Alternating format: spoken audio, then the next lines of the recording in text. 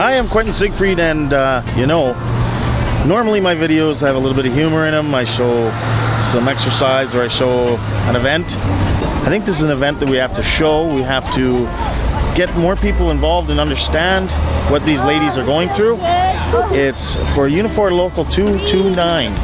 They've been on strike for, I would say, over 3 months now, and pretty soon they'll be going on 100 days. And the doctors won't negotiate with them. They won't work with them to try and make a deal. And so I'm here to help support these ladies, and I think everyone is, from the national president, Jerry Diaz, to everyone involved.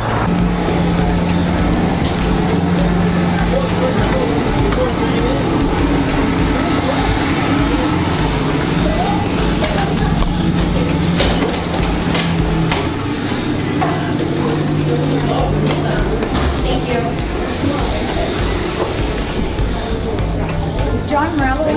He's in with you. Alright. You got my first.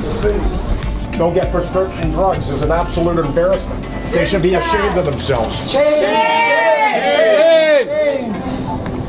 So you've got doctors that have been working side by side, 65 women. You want to talk about misogyny?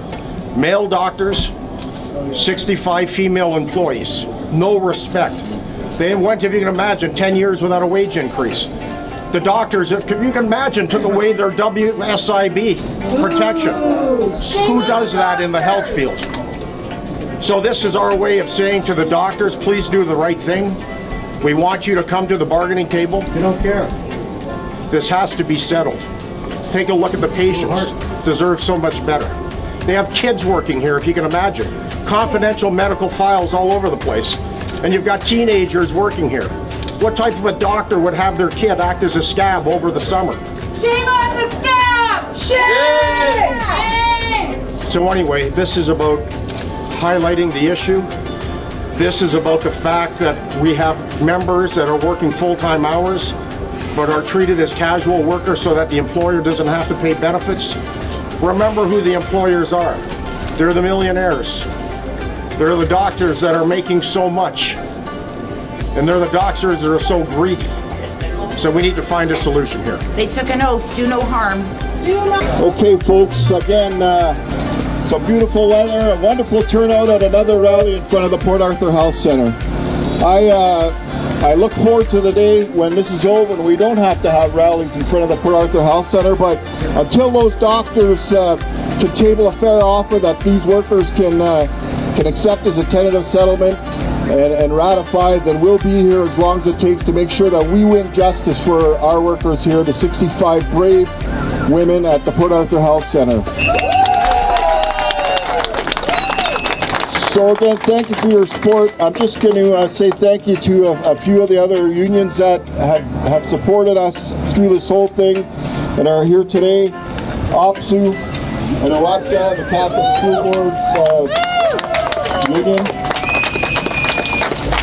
And also an awesome group of social activists that are called Stand Up for Change, who saw the strike video and were empowered by it and decided to form as a coalition to stand up and stand with us in support of these 65 brave women. So Stand Up for Change, thank you so much.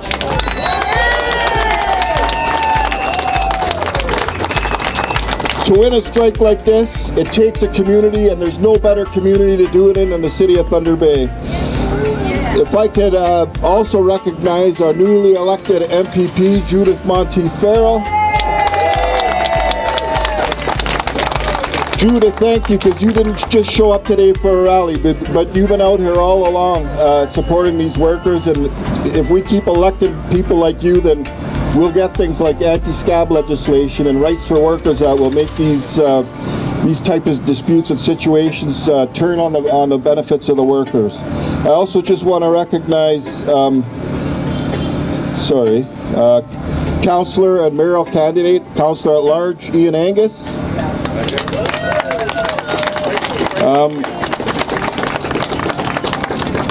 Councillor for McKellar Ward, Paul Pugh.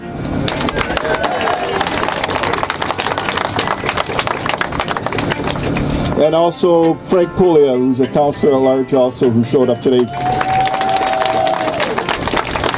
Thank you for your support, and we need, you to keep advocating on behalf of these women, all the politicians of all different stripes.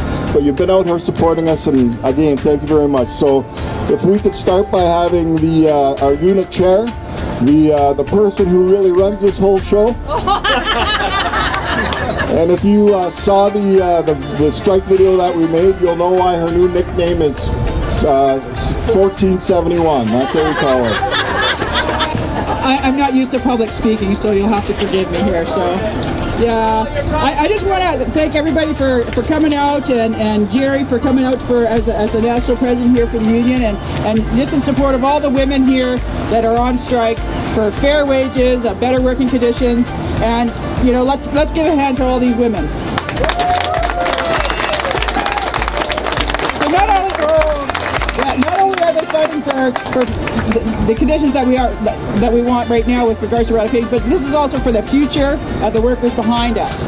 So they're putting their integrity on the line just in order to support all women in the future, now and in the future. But I'd certainly like to thank everybody for attending it, and please keep up the public support, because it really helps with the morale. And just so that you're aware, July 17th, which is next Tuesday, would actually be 100 days on strike. Shame. So they need to come back to the table, and we don't want to hit that 100-day mark, do we? So let's just hope they come back to the table, and thanks again, everyone. And no stranger to Thunder Bay, assistant to Jerry Dyes, Catherine Forche. Thank you. Good to come home. Good to come home to a good trade union city where people stand up for women and workers. I'm very proud of you all. And Lori says she's not good at public speaking. Damn it, she's a movie star now. Geez, 106,000 views on that video, and she rocked it, and so did the other sisters that were in the video. I tell you, I worked in healthcare, worked in a hospital, and some of my friends from the hospital are here from Nippigan. And, there's a bit of misogyny that goes on in that type of workplace where the doctors are mainly men and they hold all the power. And we fought that in the hospitals because we fought it with unions and we fought for respect. But those who have been nurses for a long time and working in healthcare for a long time will remember those days. Well, you know what, sisters and brothers and friends? The days of misogyny are alive and well in this damn clinic, and that's a damn shame. Those doctors made an oath to do no harm. Do no harm, that's what they said. But you know what? To the women that work for them, if they could pay them less, they would. If they could pay them less, they would. 65 women, 50 of whom do not have benefits, seriously, work casual for year after year after year. Again, we're not talking about huge increases. We're not even talking about making a great living. Just passable wages. Just come to the table and bargain with us. That's all we ask. So let's hear it. Let's let the doctors hear us today.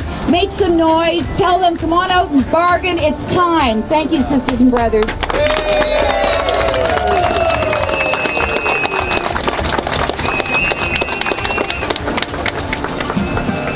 Okay.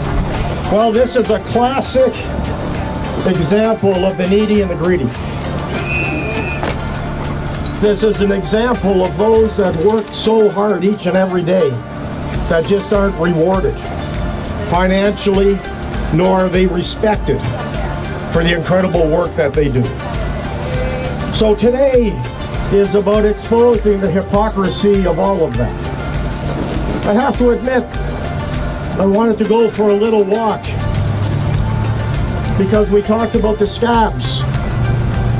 We talked about the absolute sheer gall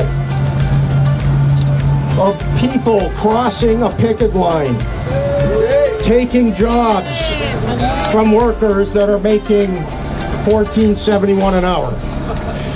So Lori, I think we've all adopted that now because it's a rallying cry, but it's shameful. Sister is working behind me for over 30 years. Over 30 years. who ended up as minimum wage increases get pay increases, working for multi-millionaires. You know, I was listening last night, they were talking to me about Dr. Allison, who was around during the strike in the mid-70s. A person who's been a doctor, I would expect, for a good 40 years anyway. The only person with more money than him is the Queen. And we met her inside. And we met her inside, apparently, because when I asked her what her name was, she said the Queen. But it's just disgusting, the lack of respect. And Quentin nailed it. It's about misogyny at its finest. It's about men with power and money with no regard for those that have created the wealth. And what we need is we need to have a conversation. We need to have a conversation immediately with the Minister of Health. How is it that we can have untrained people, teenagers, working with confidential medical files? Sending them to the wrong people! How do we have scabs, no training, no principles, no decency, are going to be booking medical procedures? Sterilizing equipment. You would think that if we're going to run a health clinic that would be based on professionalism, it would be based on respect for those patients that have entrusted them so much. So sisters and brothers, we're dealing in a society where it's about more for so few. I can't imagine a situation where we have sisters that are working full-time hours that are still being treated as casuals. Why? To deny them basic health care benefits and so that they could pay them less. Working for the medical profession without basic health care benefits. What a shame. So I said to the meeting, I'm dead serious. We have 6,000 uniform members in Thunder Bay. We have 315,000 members across the country. And I think there's only one way to bring this to a head. It's that we're going to have to bring our 6,000 members to this picket line. Yeah. And we're going to have to say enough is enough.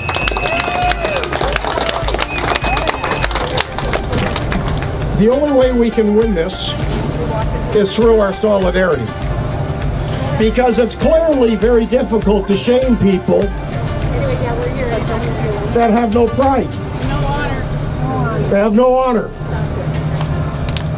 So sisters, we're here with you, and we're going to be here with you until we bring these negotiations to a successful conclusion. I see a lot of the OPSU shirts out there, and I want to thank you so much, my good friend Smokey Thomas.